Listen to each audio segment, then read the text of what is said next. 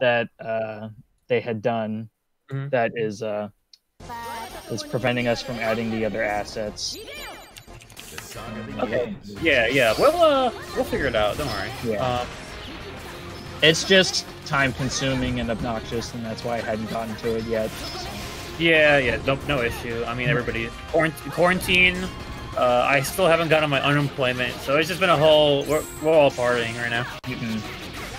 Lenneth. Okay. That's off of that. I love Lenneth. She's so strong. She's so amazingly good. What is happening right now? Getting to use both supers there. Oh my god. This meter dumped it all over. Catches them with a low. It's kind of hard. That Etna 8A doesn't really have a whole bunch of range to it. It's deceptively larger than you'd think it'd be, but you whiff like 2A, 8A extensions quite often. Let's see. Oh no.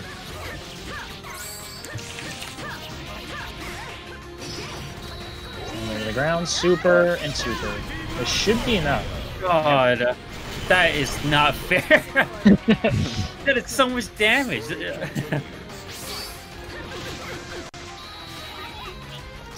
I'll bring her back. Here it is. How does he deal with it? Let's see what he does. I don't think he has a way to deal with it easily. Lenneth doesn't have too much. No. He'd have to whip super, yeah. I feel like Dak just wins the round if he can't. Like, what? Oh, they're literally right in front of him. Oh, that was a chance. That was a chance to super. Yeah. I think. Right? Yeah. All right, I would have taken trading Alpha Super for getting those things out of here. Ooh, close. Yeah, when they're in front, just pestering with Bo is probably the best call. But like Etna can mix up when she can. Oh, that's one down. Okay, but it might be too little too late, yeah. Yeah. It's tough to deal with as Lenneth.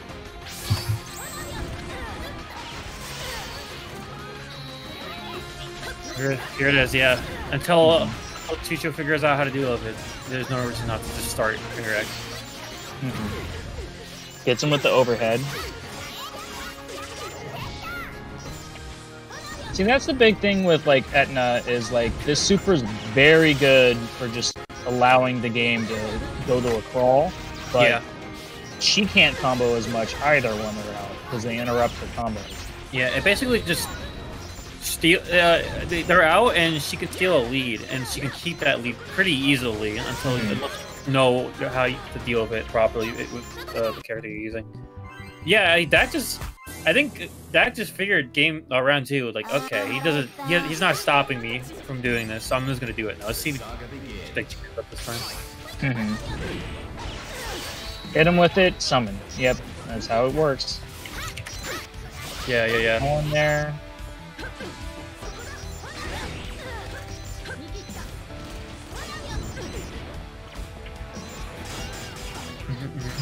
Oh, nice trait. That trait is definitely the weakest trait in the game, but it's so funny looking.